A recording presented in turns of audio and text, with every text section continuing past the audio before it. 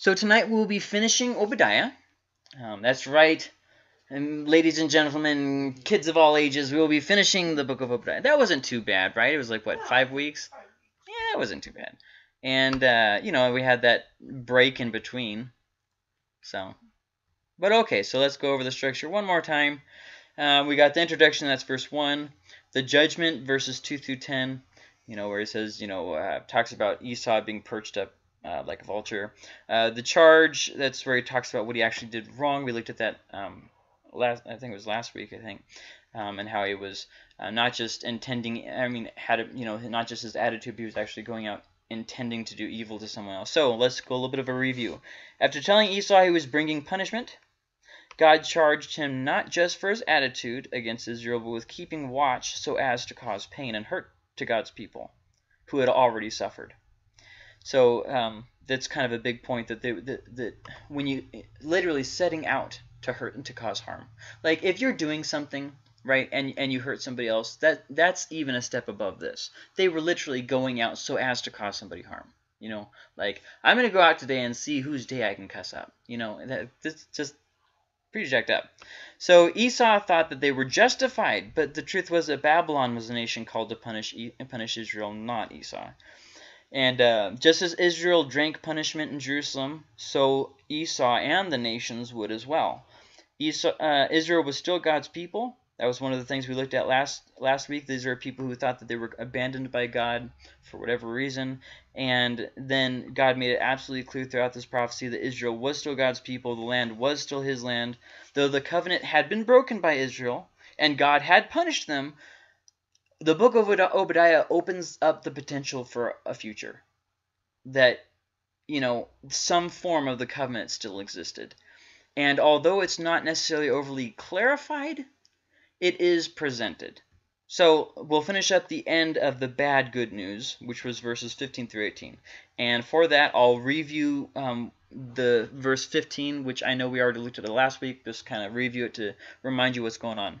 For the day of the Lord is near for all the nations. Just as you have done, it will be done to you. Your dealings will return on your own head. For just as you drank on my holy mountain. Now we talked about the way that it switches person, so it's probably talking about Jerusalem. So it's probably talking about Esau here. For the day of the Lord is near for all the nations, just as you have done, Esau, it will be done to you, Esau. Your dealings will return on your own head. For just as you drank, now it switches over to Israel. Just as Israel drank on my holy mountain, all the nations will drink continually. That's one of the problems of reading the Bible in English, is it wasn't actually intended for English, so you just kind of miss some of what's being said. All the nations will drink continually. So okay, you suffered, Israel. Well, now it's their turn, and they will drink and become as if they had never existed. And I told my lame joke about Rango last week, as if they had never existed. So anyways, so there's two possible interpretations here when it says let's see, become as if they had never existed. There's two possible interpretations for that. First off, they will be completely and utterly destroyed, or it might just be saying the nations will be made completely insignificant. So maybe they will still continue to some degree. They just won't have the same prestige that they had previously. Here it says in verse 16, for just as you drank on my holy mountain, all the nations will drink continually. That's a little bit misleading. It doesn't mean drink and keep on drinking for all of eternity. That's how we kind of read that in English. Once again, the problems of translations. Drink continually doesn't mean an ongoing thing. It doesn't mean forever. It means keep on drinking until it is all gone. They will drink the cup completely. They will drink it. So when it says they will drink continually, it means they will drink ongoing until the cup is empty. Not that the cup will never run empty. Okay, well, I hope that kind of makes sense, because it is kind of hard to understand what's being said in English. So, okay, does everybody understand what I just said? Yes. Kind of. That it's not that they will drink the cup for forever. You're still giving me that look. It's not that that the cup will never run empty of judgment. They will drink the cup to the very end of it. To the brine, is how I guess you'd say it. Does that make sense? Kind of. Total sense. It's okay. Plus, now I've put her on the spot, so she's like, I really don't know what the heck's going on now. And the interesting thing about all this is that the nation's power struggle is completely irrelevant at this point. See, they all think that they're fighting for power of who's going to control who, right? From their perspective. So they conquered Israel, they conquered Judah, they're going to conquer Esau. Meanwhile, they don't understand that God has his own purposes, and he's doing his own thing. And their little power struggles are completely irrelevant because God is the one actually behind what's happening here and bringing punishment to Jerusalem and now bringing punishment to the nations. And okay, so now let's get on with verses 17 through 18. But on Mount Zion there will be those who escape, and it will be holy, and the house of Jacob will possess their property. Then the house of Jacob will be a fire, and the house of Joseph a flame, but the house of Esau will be like stubble, and they will set them on fire and consume them, so that there will be no survivor of the house of Esau, for the Lord has spoken. So let's go through this. There's a lot being said here. The basic idea here is that Israel will get their land back, Esau will be destroyed. Okay, that's the basic idea here. So on Mount Zion there will be those who escape, and notice this, and it will be holy.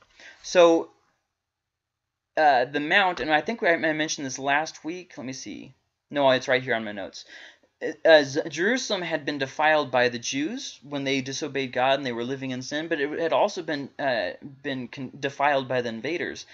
However, it wouldn't remain that way. That implies also that the people living on holy Mount Zion would be holy themselves, because the unholy cannot live in the holy. So there's an implication here when it says, but on Mount Zion there will be those who escape, and it will be holy. And the people there will be holy too. No more defiling with idol worship and all that stuff. So this is kind of interesting, though. It says, but on Mount Zion there will be those who escape. Now, the context makes it out to be like it's talking about only Israelites. That there will be Israelites who escape. But I think that it might have a wider application here. I think that it might be saying, hinting at, from the nations and Israel, people will turn to the Lord and be saved. I think that there's an implication there. That's not directly what's being stated. Directly what's being stated is that Israelites, there will be a remnant that remains, that is saved. However, this remnant, they will be holy. What is holiness? It's being set apart for God's purposes. And Mount Zion will be holy again. Now, this is very important. So we talked about how Israel is still God's people, and how last week we talked about how the land is still God's land. And now he adds another thing to it: holiness. The covenant will be restored. It isn't hopeless. But on Mount Zion there will be those who escape, and it will be holy. In other words, God's saying, I am not finished yet. We're revisiting the covenant. This is an extremely important thing, because when Jesus came, he came as a Jew to the Jews. And the covenant was still in effect at that time. So here it says, the house of Jacob, that would be all of Israel. He could have said the house of Judah. He could have said Jerusalem, which would have been symbolic for the southern kingdom. But instead he says the house of Jacob, all of Israel. And the house of Jacob will possess their property. Israel will once again have their inheritance. And then the house of Joseph.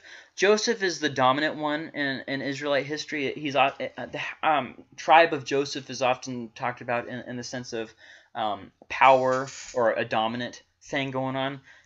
Ephraim and Manasseh, if you read the Old Testament prophets, Ephraim is oftentimes a symbol of Israel or the northern kingdom. So here saying the house of Joseph is talking about, the main group of it. I already mentioned that. How do you guys like this, where I have the verse up there and I have my notes on my screen so you can see the verses that we're going through? It seemed like it was a little bit harder to follow along when I didn't have the verses up. I like it like this. Yeah? Okay. All right. Okay. And then it says here, and the wording in Hebrew is kind of funny to me. I don't remember exactly how it reads, but it's something like this. The house of Jacob will possess their possessions. So it's something like that. The idea here is that Israel will once again possess their land.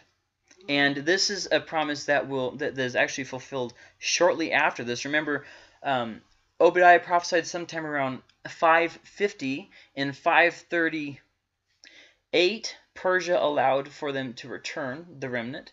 And then in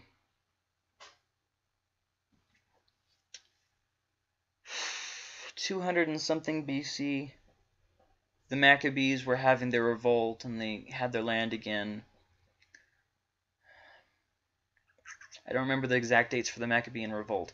Anyways, it doesn't matter. And the Hasmonean dynasty and all that stuff. If you guys read 1st and 2nd Maccabees, you get it yourself. But whenever that happened, sometime in the 400 200s, somewhere in there, they had that, and they were pretty much sovereign until Rome came, if I remember correctly. And in about 64, I want to say, Rome then kind of took control over the land. Anyways, I apologize. I didn't. It's been a long time since I studied that period of Israelite history, and it's very shaky. So I might have had some of those details in history wrong, but you get the main idea. So whereas Obadiah had switched previously to talk about how judgment was going to come on all the nations, here we see him once again switching back to Esau specifically.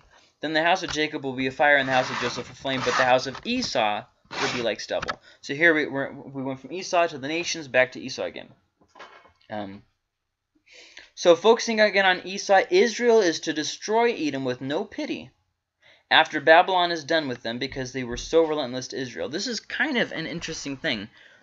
So Esau is going to be punished by Babylon. Okay, but then we have something kind of weird. We have God literally instructing Israel to destroy Esau, just as Esau was destroying Israel. Very interesting. And in fact, in the next verse, after 18, you're going to see wording that is borrowed strongly from the Canaanite conquest back in the book of Joshua. And so very much so talking not quite holy war, but real freaking close. Then the house of Jacob will be a fire, the house of Joseph a flame, and Esau is going to be the stubble. And they will set them on fire and consume them. Israel will set Esau on fire and consume them. Now, this was literally fulfilled, and I will talk about that in just a second. But I do want to point out that this prophecy was for a specific time. And Jesus later, so 500 years after this, Jesus gives a separate prophecy about fleeing Jerusalem and its destruction. He says about the way that the temple will be destroyed, the city will fall. He says, woe to those who are in the city when this happens. Pray that you're not in labor when it happens. And he's talking about Jerusalem being destroyed, which happened in 70 AD. So you shouldn't think that Obadiah is somehow contradicting Jesus or vice versa. They're giving two different prophecies for two different times. Obadiah is talking about the restoration. Jesus is talking about the Jerusalem falling. So, okay, now let's talk about how this was fulfilled. After the nations had abused Edom in 550 or whatever we said it was BC, they lost their land. So then they moved south into the southern borders of Judah, into their area called the Negev, and they had until they had what am I trying to say here? And, okay, so that's what I'm trying to say. And so Israel kind of just accepted them in their southern borders because they didn't quite have the strength and organization yet to do anything about Esau, or Edom, I guess you could say. But then, under the Maccabees, they reconquered their land in southern Judah and forced the Edomites to submit to the circumcision and to the law, which they finished doing all this around 125 BC. And so then, besides that, that was kind of... I already explained about how they had that province Idumea, which was still kind of a thing, and how Herod the Great actually was an Edomite. I already mentioned that. But by about 100 AD, which is about 60 years after Jesus, Edom, the people of Edom were basically a part of Israel. They were pretty much Israelites by that point, because they had been, they had taken on the law, they had taken on the circumcision, they had been in the area, they had interbred. It was just kind of their national identity was like nothing. So literally Israel consumed Esau. That literally fulfilled. So the thing that got me thinking is this very simple question. Don't try and answer it. I don't think there is an answer. Was God commanding Israel to burn Esau, or was Israel burning Esau an unavoidable result of what was going to happen? See, because he doesn't actually ever say, God doesn't actually ever say here, be a house of flame and burn Esau like stubble. He doesn't actually give a command. So I guess it could be either way, and this is something that I don't want to give you an answer. I just want you to think about. So that takes us to the last section, the good news, verses 19 through 21. Then those of the Negev will possess the mountain of Esau, and those of the Shephelah, the Philistine plain. Also they will possess the territory of Ephraim, and the territory of Samaria, and Benjamin, the territory of Gilead. So he's going through all this. In the Hebrew, this section is kind of difficult, and there's multiple ways it can be translated, but we're just going to go ahead and stick with this for the sake of simplicity. So we'll go through it one at a time. Then those of the Negev, that's the southern desert of the area of Judah. I've already explained that. They're going to possess the mountains of Esau. So whereas Esau was coming out and conquering to move into southern Judah is going to go over and they're going to conquer that. So we're talking about moving south and kind of eastish. And those are the Shephelah, which is the foothills. So Israel has like this. If you look at their geography, they have like the coastland, then they have like these hills, and then you get to like this mountain range, and then you get to this deep canyon kind of deal where like the Dead Sea is, and then you have like the Jordan Mountains on the other side of where like the nation of Jordan is now. So when it says the Shephelah, that's the foothills next to the coast between the mountains and the coast. So okay. And those of the Shephelah, the Philistine plain. So the people at the foothills, they're going to move out into the west and south and conquer the Philistines. Also, they will possess the territory of Ephraim and the territory of Samaria, which was to the north. So they're going to move north as well. And Benjamin, which is the smallest of the tribes, will possess the territory of Gilead, which is on the other side of the Jordan. If you know anything about their history, Benjamin had a history with Ramoth Gilead. Anyways, and so you have this progression of kind of moving south, west, north, east. And the exiles of this army of the sons of Israel who are among the Canaanites as far as Zarephath. Now there I have to stop because there's multiple ways this can be translated. First off, notice there it says, and the exiles of this army of the sons of Israel. Once again, Israel as a whole entity is not talking about just the southern nation. He's talking about the remaining tribes. Sons of Israel. Israel had been destroyed for over 100 years. At this point that this prophecy was given, Israel was already destroyed. Jerusalem had probably just been destroyed as well, but Israel had been gone for a long time, and he still talks about them like they're one united people. Obviously pointing to God's plan in all this. And the wording here conjures the conquest of Canaan. I've already mentioned that. Israel once again regained the inheritance. If you notice the wording specifically, the exile of this army of the sons of Israel who are among the Canaanites as far as Zarephath. Why bring up the Canaanites? Because he's bringing up that kind of the idea of the conquest again.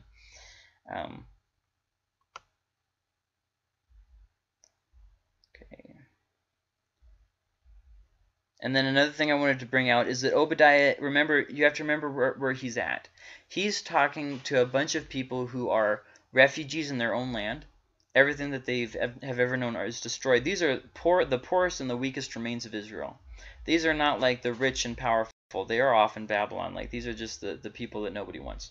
And he's talking to them about all these big plans of what God has to do and how they're going to get their land back and all this stuff. And they're just a bunch of poor and weak people. Like they've been, they're desolate, if you could use that word. I guess would be a good word. So the goal of the conquest, though, was to have Israel united in worship, and that's exactly what the focus is here. Mount Zion is going to be holy. The people are going to be holy. They're going to get their land back. So it's very much so an emphasis on things being as they should. So here's the difference of translation that can happen here. It can be at the very last line. The army of the sons of Israel who are among the Canaanites as far as Zarephath, or I can read this. The sons of Israel will dispossess the Canaanites as far as Zarephath, in which case, is it talking about them conquering the Canaanites as far as Zarephath, or is it talking about them living amongst them as far as Zarephath? Either way is possible. A lot of people have argued back and forth. I don't really see that there's a clear answer in sight. So this is the last of it, the end, the last thing to say about these verses. And the exiles of Jerusalem who are in Sepharad will possess the cities of the Negev. The deliverers will ascend Mount Zion to judge the mountain of Esau, and the kingdom will be the Lord's. Now, when I first read this, I thought it said the deliverer will ascend Mount Zion, in which case you'd be talking about Jesus. This is not talking about Jesus, which is one of the things that surprised me, because a lot of the prophets talk about the coming Messiah and stuff, and that's kind of their highlight. Obadiah doesn't end with the coming Messiah, which is kind of odd. And the exiles of Jerusalem who are in Sepharad. Where the heck is Sepharad? Well, it's possibly Sardis. It could be a place around Babylon. It could be another name for Babylon, but ultimately we don't know. I don't know. So wherever that is, the context makes it sound like these are the people in Babylon. The exiles of Jerusalem who are in Babylon, they're going to come back and possess the cities of the Negev. That makes sense, but ultimately we don't know. So the main idea here, Israel will expand into what they were supposed to be, and they will have the people to live in the cities. They aren't just going to own a bunch of empty cities. They're actually going to have people living in the cities. This is kind of a big thing for people who have just been annihilated by Babylon. But if you notice here, this human authority that's going to come is delegated. It's not ultimate. See, the deliverers will ascend Mount Zion to judge the mountain of Esau, and the kingdom will be the Lord's. It's not going to be an ultimate human authority. God's going to be the one behind this. So it says they're deliverers. This can also be translated as saviors, not Jesus. This is people God will, or depending on how you see this fulfilled, did raise up to free Israel. I personally think that Obadiah was completely fulfilled at this point. I don't think that Obadiah is talking about anything that's yet to come. Some people might disagree with me on that. It's your own right. But one of the big ideas here is that it was not Marduk of Babylon, the god of Babylon, that has done this or ruled the nations. It was Yahweh. The kingdom will be the Lord's. The one who was behind all this, the one who worked through it, it was Yahweh. It looked like for a time that Marduk had won, that Babylon was, that Israel was abandoned, but at the end of the day, the kingdom will be the Lord's. And kind of ending on that triumphant note, Obadiah is very much so focused on the physical aspects over the spiritual. I know a lot of prophets are more focused on this, like Ezekiel. That guy gets way into the spiritual stuff. Obadiah keeps it almost, in fact, like I mentioned, I think it was last week, when he's talking about, the nations against Esau, he doesn't even mention God rising against them. He mentions about, how they're going to face human justice. So Israel's going to get the land back. The people God uses will be victorious and judge as God has appointed them. That's the main idea of what's going on here. The deliverers will ascend Mount Zion to judge the mountain of Esau, and the kingdom will be the Lord's. As far as what translation I used for this, I used the NASB 2020, which is very much so different from the NASB 1995. So some simple applications from the book of Obadiah.